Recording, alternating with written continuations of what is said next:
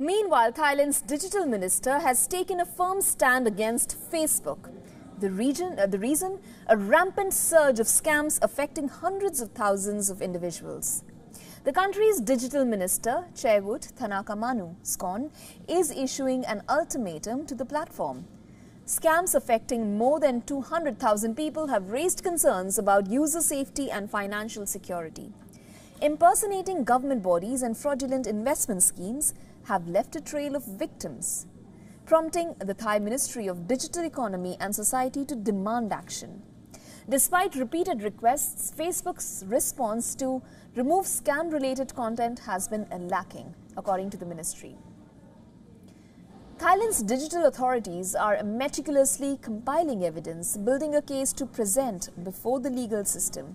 The ministry's spokesperson emphasized that the court could potentially close down specific pages, accounts, or even consider shutting down the entire Facebook platform in the country. As tensions rise, the parent company of Facebook, Meta Platforms, has remained notably silent on the matter. Beyond the immediate implications, this clash highlights the broader struggle between online platforms and their accountability for user safety.